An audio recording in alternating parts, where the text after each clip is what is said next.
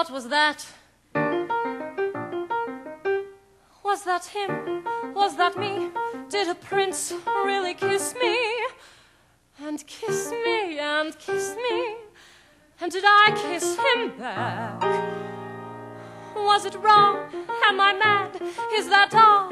Does he miss me? Was he suddenly getting bored with me? Wake up, stop dreaming, stop prancing about the woods. It's not beseeming, what is it about the woods? Back to life, back to sense, back to child, back to husband, no one lives in the woods. There are vows, there are ties, there are needs, there are standards, there are shouldn'ts and shoulds.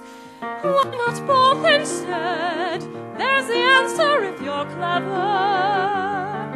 Have a child for warmth, and a baker for bread, and a prince for whatever. Never, it's these woods. Face the facts, find the boy, join the group, stop the giant, just get out of these woods.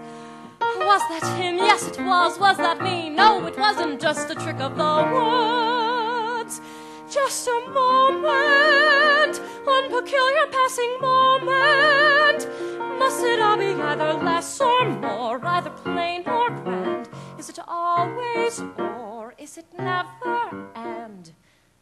That's what woods are for those moments in the woods.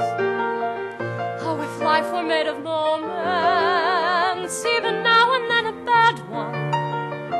But if life were only moments, then you'd never know you had one.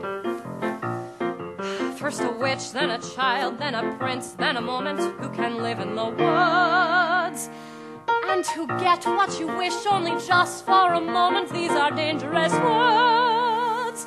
Let the moment go, don't forget it for a moment though.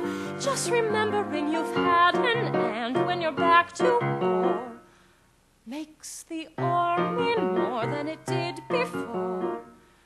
Now I understand, and it's time to leave the woods.